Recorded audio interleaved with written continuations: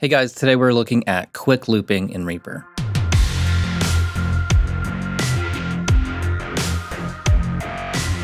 So this is what I call quick looping. I'm just going to show you what this looks like in the actual project. So if I bring in a file from the Media Explorer or from Finder, and I drag it out, and I want this to loop on every quarter note. So the original file is only about a 16th note long, but I want it to loop at every quarter note. So I just drag it out, I double click the edge, and you see that the waveform kind of changed. Now if I drag this out, it's going to start looping. So yeah, that's my quick looping workflow, and I use this a ton. So if I've got my bass drum like that, and I've got my clap here, I'll put this on beat 2. I'll stretch it out to beat 4. So now it's a half note long. Double click the edge, drag it out, and now it's like this. And I'll just do one more with the hi-hat.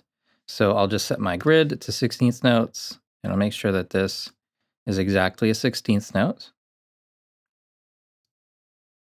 Right? Double click it, drag it out, and now it is looping on every 16th note.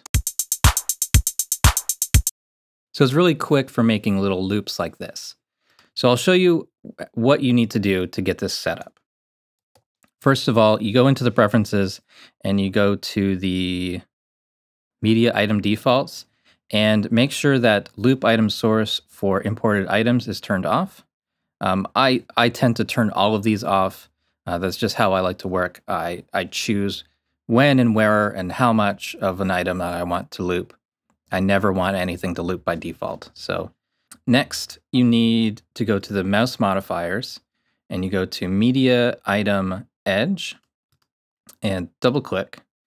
And my default action for media item edge double click is SWS loop section of selected items.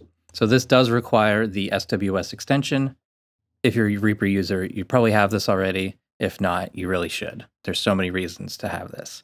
So what this action does is just turn on this loop source toggle here, and as well as the section, which is the section that you defined by trimming the item at the beginning.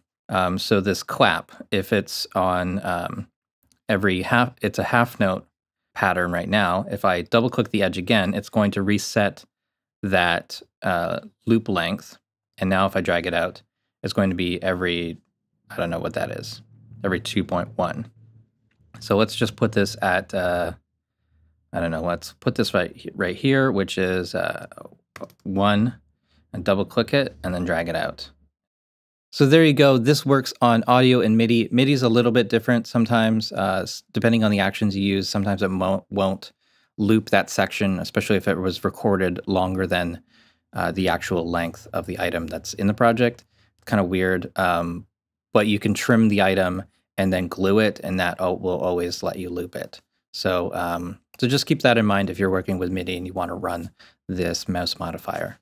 So I hope you found this useful. Thank you so much for watching. Please subscribe to the channel if you haven't already. You can follow me on Facebook and Twitter, join our Facebook group, Reaper Blog Community, support the Reaper blog through Patreon, and visit reaperblog.net for a lot more tutorials.